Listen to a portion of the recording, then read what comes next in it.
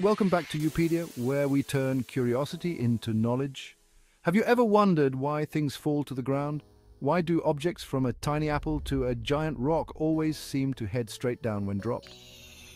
Today, we're diving into the fascinating world of gravity. The story goes that Sir Isaac Newton discovered gravity when an apple fell on his head.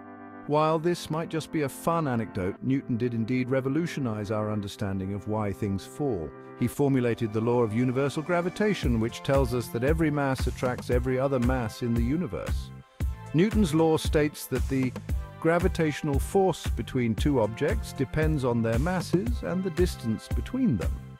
The larger the masses and the closer they are, the stronger the gravitational pull. Pretty neat, right? On Earth, gravity gives everything a downward pull of 9.8 meters per second squared. That means if you drop something, it accelerates towards the ground at this rate, no matter its weight.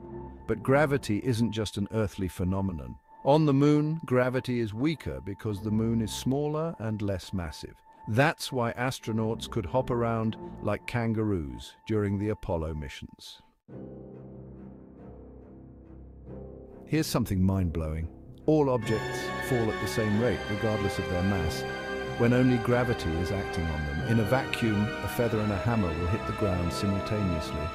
This was famously demonstrated by astronaut David Scott on the Moon. Isn't science amazing?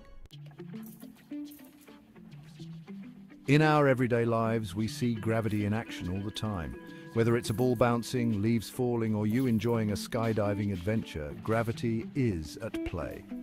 Fun fact: without gravity, our planet would be a chaotic mess with oceans and atmosphere drifting into space.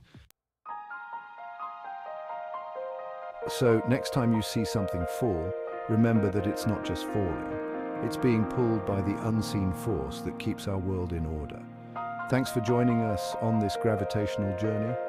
If you enjoyed this video, give us a thumbs up, subscribe for more curious content, and leave your questions about gravity in the comments below.